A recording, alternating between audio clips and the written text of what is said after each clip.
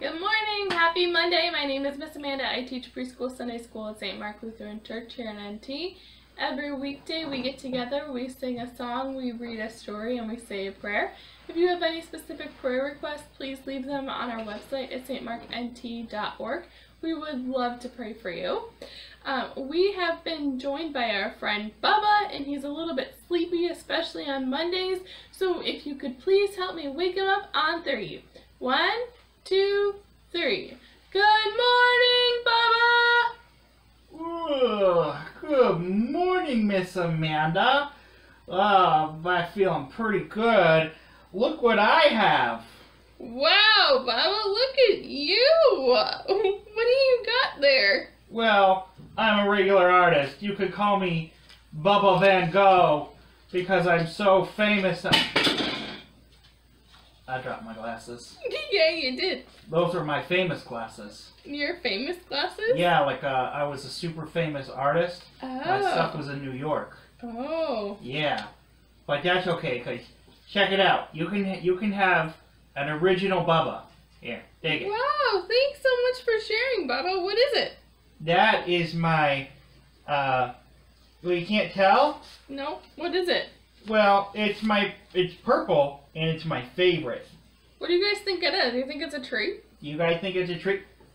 Miss Amanda, a tree? You are talking to Bubba Van Gogh, one of the most famous painters of all. And you said that was a tree? My goodness, boys and girls. What do you guys think it is? Well, I made it all on my own, so it might have been looking like a tree, but it's supposed to be a pink pony. But actually, it's purple. Wow, Bubba. Well, you did a great job on your pony. Thanks, I like making things myself. I bet you do. That means that you created it. Create? What does that mean? It means that before you drew it, it was only paper. But when you drew it, you created a picture. A picture of a purple pony. Yeah, I suppose I did create something. My name is no longer Bubba Van Gogh, but Bubba, the Purple Horse Maker. Creator. Love it. Yeah. Do you know who created you? Who? God created you. You mean he thinks I'm that good to make? Yep, he made all people, and when he was through making them, he said, it's very good. Well, yeah. So he thought I was very good? Yes, he sure does. Well, did he talk to my mom? Because sometimes I'm not very good. He thinks that you're very good, Bubba. Well, that's good. Yeah. You should probably talk to my mom sometimes. What do you boys and girls think? Okay. We're ready. Okay. We're going to read a story about when the first two people that God ever created, called Adam and Eve. Oh. And our friends at home can read it in Genesis chapter 2. Oh, we're going way back. Yep, we're starting from the beginning. Nice. So God had planted a beautiful garden for Adam in a place called Eden. A river flowed through the garden. You see the river? Yeah, it's a pretty beautiful river. Yeah. Wonder if they had any purple horses in that garden. I don't know, Bubba. God's pretty creative, so maybe. Yeah. Adam loved his new home. His job was to name all the animals and care for the garden. Adam loved all the animals, but he could not find a friend that was just right for him. So God created a woman. Adam named her Eve. She was just right for Adam. Adam and Eve loved each other. Together, they took care of God's garden.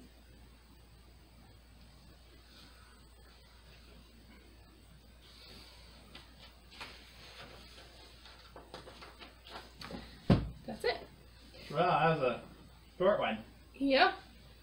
So God created everything on the earth, and we learned that last week. Yeah. And then he created man and woman because it wasn't right for man to be alone. So I know in times like this right now, we might not have very many people around us. Some of us might be feeling a little bit lonely. But the good news is that we have a creator who is with us all the time. So if we ever feel lonely or anything like that, we can pray to him and ask him to fill our hearts, and he'll be with us. So it's also important to know that God called us very good.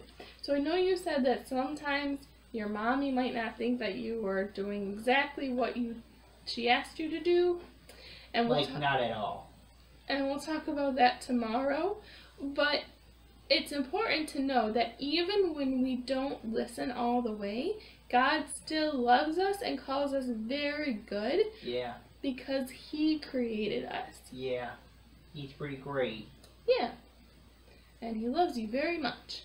Well, that's great. I love him too. That's great, Bubba. Yeah. Okay. So, is there anything that you want to pray for today? Well, as some of you may know, I am a big Buffalo Bills fan, and I really hope this virus is gone before, the Bills start playing again. So maybe we should pray for that. We're all preseason and stuff, and they're all off-season, but want to see me some football. Okay. Yeah. Okay. You got anything you want to pray about? I think we should pray for our essential workers. Yeah, that's important too. Yeah. Yeah, they're pretty great. Yeah, we appreciate them. Yeah. Okay. Yeah. So let's fold our hands, bow our heads, and close our eyes. Dear Jesus, thank you so much for the time to gather together here today, for reading your word, and for the ability to come talk to you in prayer. Thank you, Lord, for all of our friends watching. Please keep them safe and healthy. Lord, please be with our essential workers, and please keep them safe and healthy. Thank you so much. Help them feel gratitude and appreciated for what they're doing. Lord, I ask that you would, in your timing, start opening things, and let us be patient, Lord. But things that we're looking forward to, I ask that you, in your timing, make things open up again, including, sports like the Bills.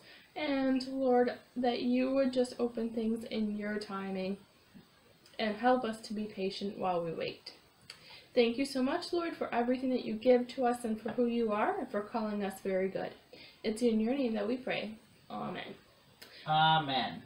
All right. Well, thanks so much for being here today, Bubba. We'll look forward to seeing you tomorrow. Well, thanks for having me. It's good to see everybody on the weekend. Bye, everybody. Bye, guys. Have a great day. See you tomorrow.